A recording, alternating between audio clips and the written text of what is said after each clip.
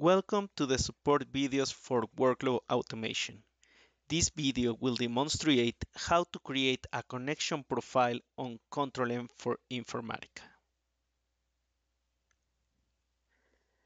Before you can define a Control-M for Informatica job, you need to create a connection profile in the Control-M Configuration Manager, which enables you to connect to the required Informatica server.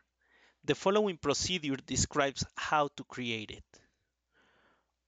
Open a session on the Control-M Configuration Manager. Do right-click over the Control-M for Informatica component. Select Connection Profile Management. Click the plus symbol icon. Enter a name for the connection profile. On the next screen, we need to enter the connection parameters to a specified Informatica server. These values can be easily found in the Informatica Administration Console. Ask your Informatica administrator for assistance. The first two values are related to the Informatica Web Services Hub. So we go to the Informatica Administrator Console, look for the Web Services Hub. In this case, this is my Web Services Hub, and take the values from the properties. We need the hub hostname and the hub port number.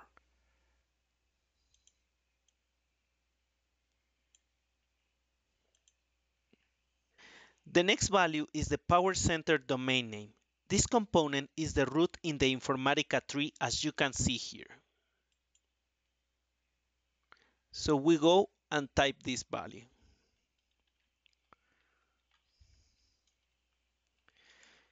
It is very important to type it exactly as it appears in the Informatica Administrator Console. Next, we need the repository. Here is how this component looks on the Informatica console. We continue with the integration service that we can find here.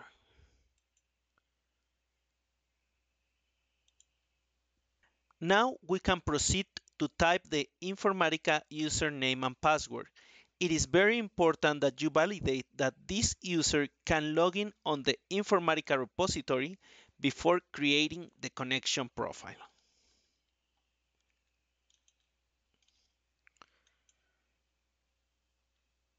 On the next screen, we configure the connection type used by the Informatica Web Services Hub.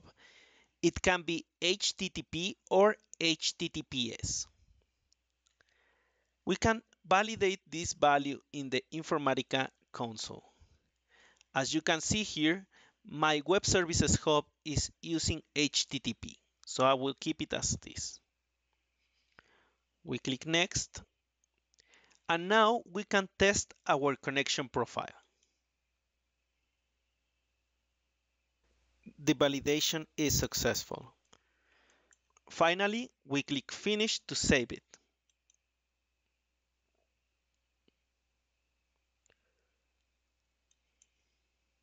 That concludes this Control-M Solutions video. Please see our knowledge base and YouTube channel for more videos like this. Thank you.